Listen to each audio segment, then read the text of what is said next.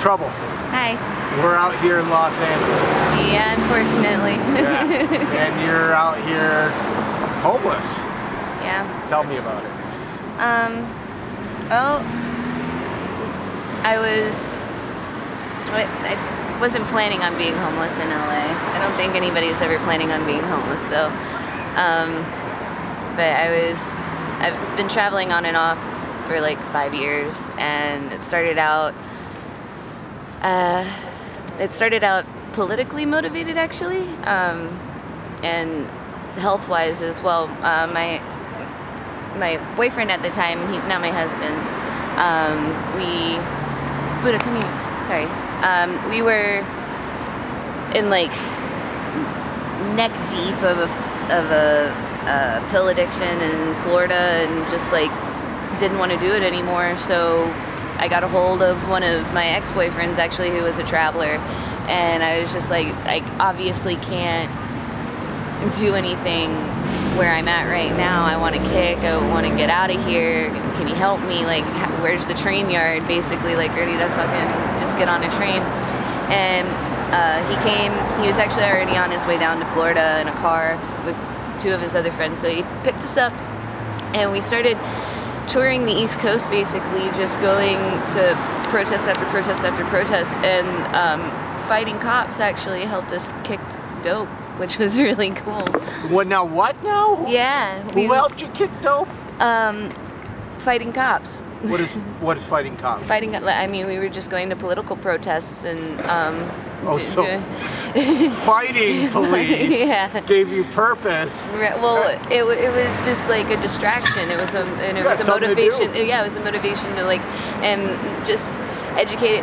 I mean, he and I've always been on the alternative side of things. Our views of what's going on in this world is a skewed one. I don't believe in anything that the government does for this country. It's just falling apart. It's a game. And anyway, sorry, I could go on for hours about that shit. But we ended up in New Orleans. We went there to like get off the road for a little while and get married, and we did, and we ended up working with an art collective, doing like political informatives through theater and puppet shows and shit like that. There was we had a venue for like bands to come and play. We did an absinthe club every Sunday. It was really cool. Like, it was a dream come true for us, you know, like and we felt like we were at home for the first time in our adult lives, you know, like we felt like we had a place to be. And it fell apart probably like a year and a half into it. Some people came and attached themselves to the organization and had their own agenda, and we didn't agree with it, so it resulted in us walking away. And that, like, we basically just fucking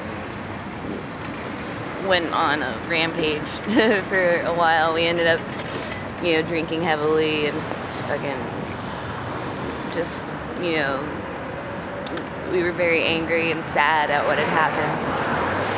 And we ended up back on the streets. Well, you know, I guess because we had our place for a little while. So for like two years after that, we were working full-time jobs, everything, but like, I mean, we were functioning addicts, I guess you could call that, because like we were drinking a lot, and then, you know, weed, cocaine, basically anything that we could put into our bodies, we were doing it, but we had to pay for it, had to pay for where we were living at, so it was just zombifying us to, you know, 50, 60-hour work weeks to just, you know, waste on rent and drugs, basically. So we went back to squatting. We left everything, our apartment full of our whole life, you know. Back out to traveling. Yeah, just packed up our bags, and well, that was the plan, was to travel, but NOLA has this thing where it likes to keep you if it wants you. So we ended up on the streets in NOLA. We were squatting, but we were also like working and shit, but not having rent, you know, that's more money to, you know, fuck off with. So cool.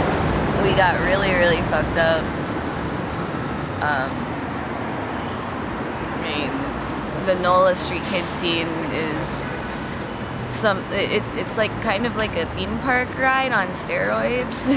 Every community has one. Though. Yeah. You could find it. Oh yeah, no, it's everywhere. And us drug addicts, we somehow migrate to where they're. So anyways, you're here in Los Angeles. So we finally made it to Los Angeles. We were actually here 3 months ago. And we couldn't make any money to save our lives while we were out here, and then we hopped on a train to go to San Francisco. Our buddy was actually gonna bless us with some work so we could you know, make some money or whatever. We got out on a train in Colton and woke up in freaking Las Vegas, and it was going to Salt Lake. It was going nowhere near California anymore. It was gone.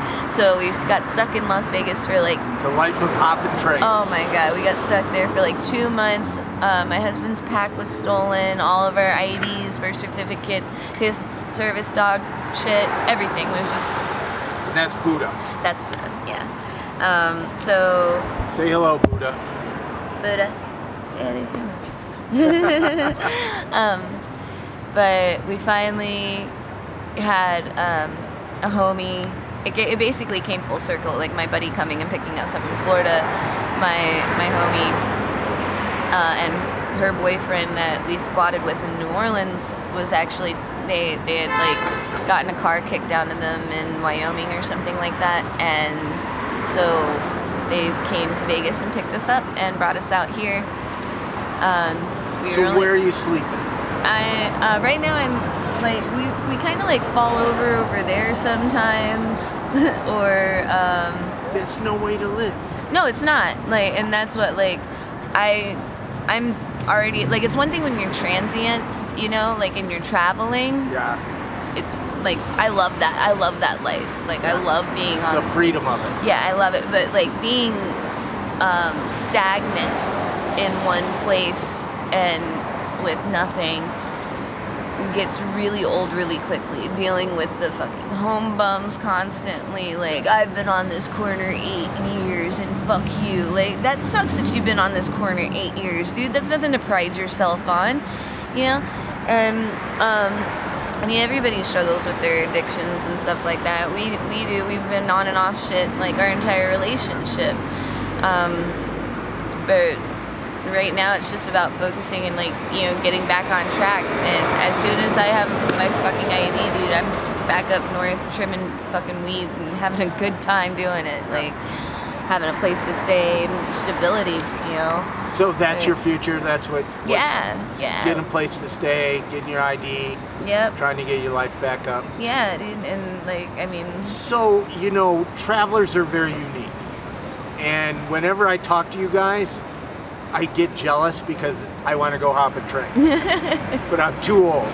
In fact, a bunch of travelers in a school bus invited me 2 weeks ago that I connect with on Facebook. And I'm just like, I am too old. You should have. I know. At least you would have been on the bus. But here's the thing. So, how do people that want to help homeless people, and there's a lot of kids out there traveling, how do we help people that are traveling?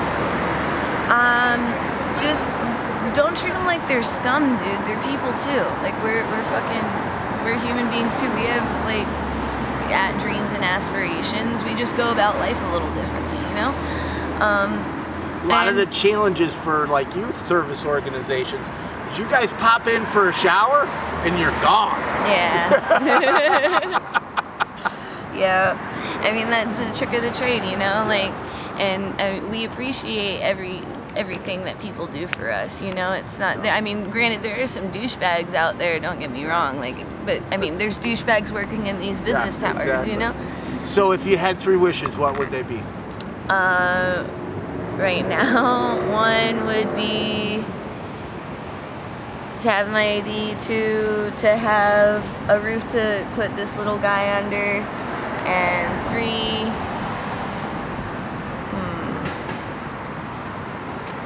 car that would never run out of gas. Hey, good wishes. Thank you very much for talking. Thank you.